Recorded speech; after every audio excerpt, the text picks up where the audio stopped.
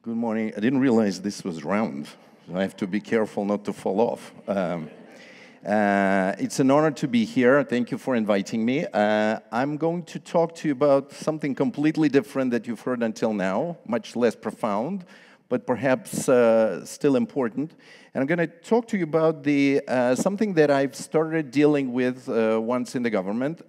During my sort of mostly active academic years, I dealt with finance mostly, and when I came to the government, I had to broaden my reach. There were many different issues in economic policy that had to be dealt with.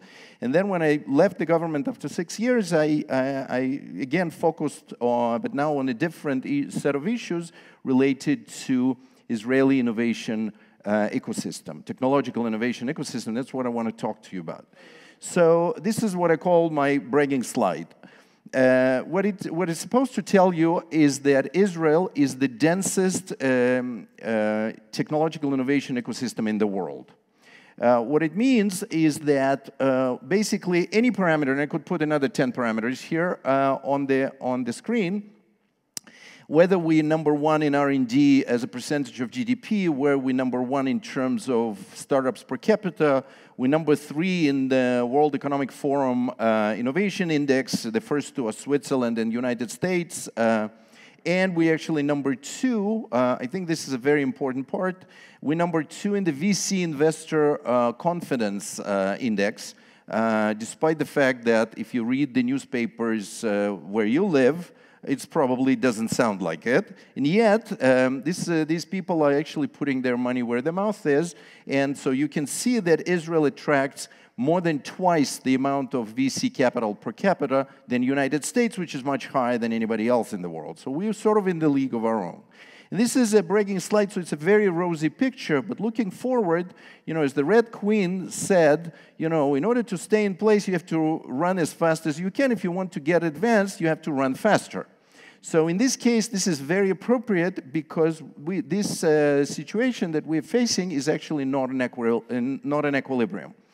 We actually, and the reason that it's not an equilibrium because we're facing much tougher competition than 10 years ago. When the book Startup Nation came out, it turned out that there was Silicon Valley, which was like this giant, and then there was a sizable ecosystem, which everybody was surprised by, in a very unlikely place in the world, in the Middle East, and this was us. But then everywhere else, these were very small ecosystems, much smaller than us, and so we were number 2. Since then, a lot of people came, when I was with the Prime Minister, a lot of presidents and prime ministers came with a book to the meeting with him and said, how the hell did you do this? Well, without the help part. And they said, and they didn't ask this question rhetorically because what they actually wanted to know is how they can do it. And so today, the new report that just came out indicates that in Europe alone, there are 30 centers, innovation centers with at least 50,000 programmers in each. Okay, so there's a much bigger competition. This doesn't count places like Beijing and Shanghai and Singapore and New York and Phoenix, et cetera, and of course, the traditional places. So the point that I'm trying to make is that we have 2 choices as Israel. We can either go down, because which is going to, when we become smaller and smaller in relative terms, because other bigger countries become bigger and bigger, the whole thing is going to unravel, and fewer companies will find it interesting to come here, fewer investors will invest here, etc., and then Israeli companies will start opening their offices as they do already, but in much larger numbers in New York or Silicon Valley or in Berlin. The alternative is there's an opportunity here to actually build on our existing strength and to actually go up. It's a much slower process, but the difference between the picture on the right, which will bring us to much less than 10% of the GDP. Today, we're between 12 and 15, depending on how you count. And the picture on the left, which can bring us to over 20% of GDP. There's very few economic policies that can generate over 10% of GDP in the next 10 years. So what is required? In order to, what we need is for high-tech sector to grow. This is not a simple task because we're already the highest high-tech sector in the world as a percentage of the economy, by far.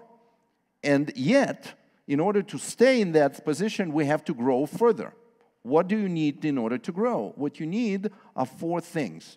First of all, you need 3 sources of capital, and then you need a balance between them in a supportive environment so they actually can gel together and stay in Israel.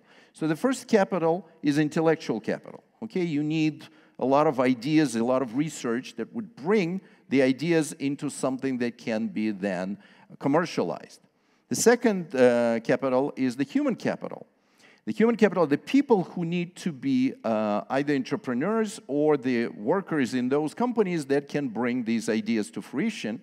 And of course, you need financial capital, which can pay for it all. And so these 3 types of capital, the lowest one, the one that you have the fewest, will determine the size of your ecosystem, not the biggest. So today, we're very blessed with a lot of financial capital. The amount of financial capital that is flowing into Israel over the last 4 years tripled. Okay, so we are actually pretty blessed with this. The amount of intellectual capital, there is an important things are happening in the universities, and I'll talk a little bit about the Hebrew University, and you definitely have seen and will see more of that.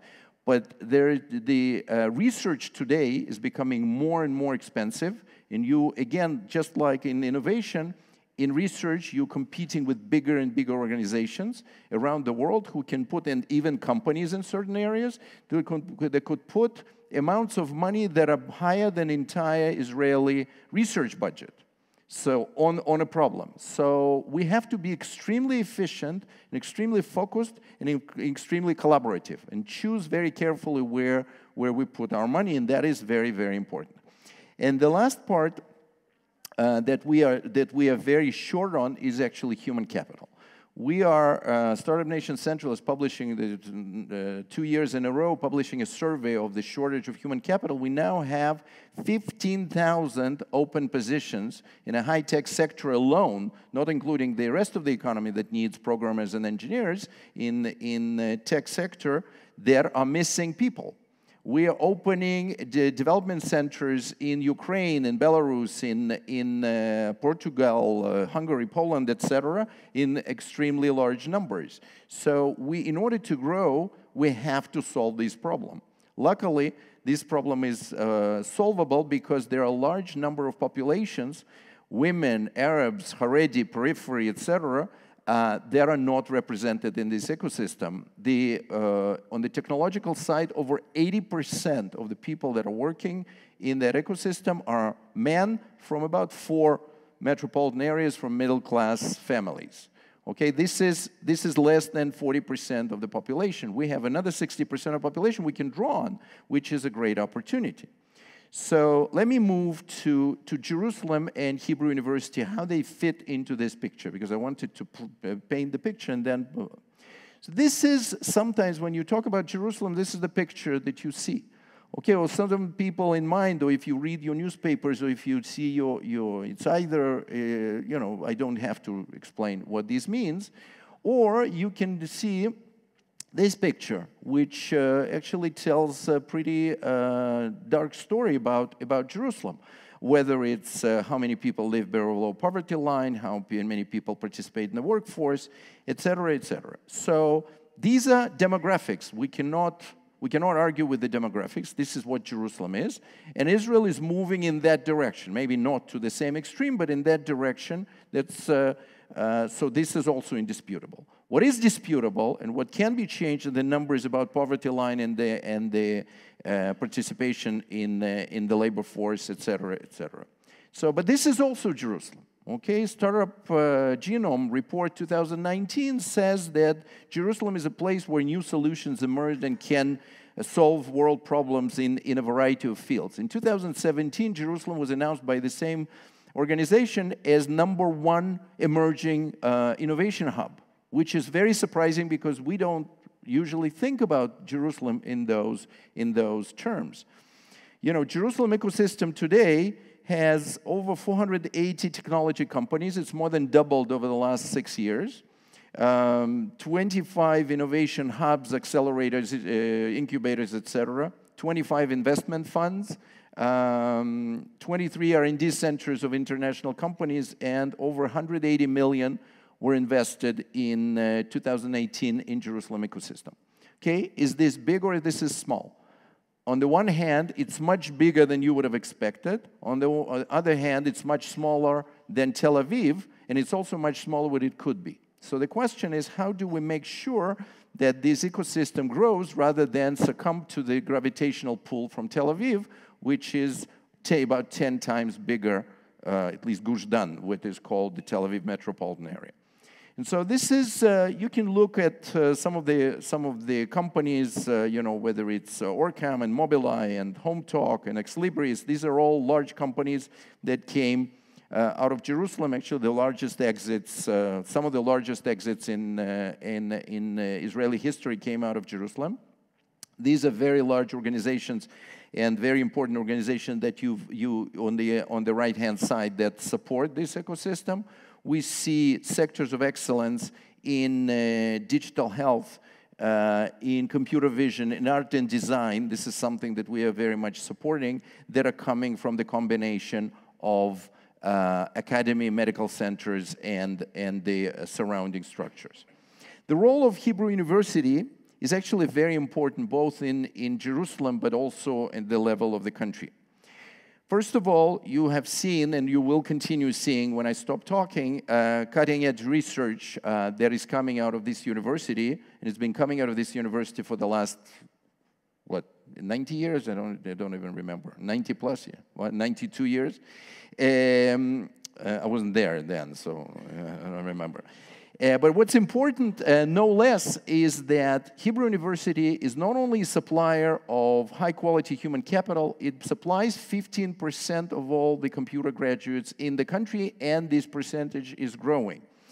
And the final thing is that it provides supportive environment and connectivity by connecting the city, because the same problem that I described, how do you connect the population that today are not connected to the ecosystem, the innovation ecosystem? How can you do it? The best ground to try this is actually in Jerusalem, and university is very much involved in that. So this is one of those events that we were happy to sort of assist at it in a small way.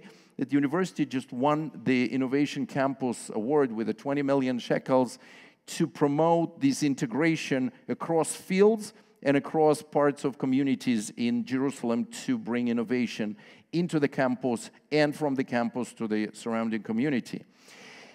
Hebrew University actually did something very important for addressing the shortage of human capital. You can see the evolution of this number of students studying computer sciences in Jerusalem, and these numbers are continuing to rise and will continue to rise. The way ahead of the countrywide drive to do that. This was done even before additional incentives, etc. So this is extremely important because each person like that generates enormous amounts of value, both for themselves, their communities, as well as the country.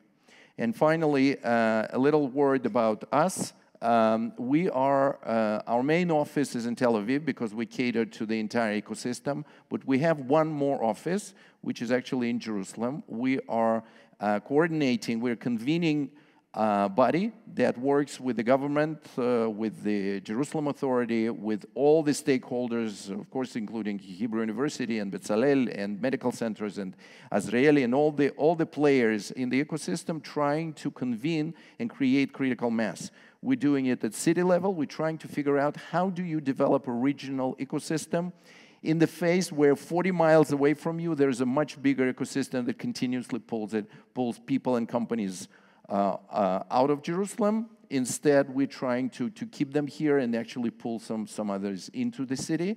We're doing it on the national level. Both Haifa and Beersheba are asking us to do this with them as well. At this stage, we're not yet able to do that, but there's definitely, we are coordinating community of regional hubs in Israel, and we're also doing some work on the global level, branding of the Jerusalem ecosystem and helping it get more more attention. So overall, Jerusalem is an incredibly important place for its own sake, and as an example for other places to emulate later on. So we believe that Hebrew University and all the stakeholders can do a lot to bring Jerusalem together on all levels, whether it's tech with design, whether it's Arabs with Jews, whether it's religious with non-religious. They all have to get under the stretcher, as you say in the military, and pull their own weight to create a lot of value for the city and for the country. Thank you very much.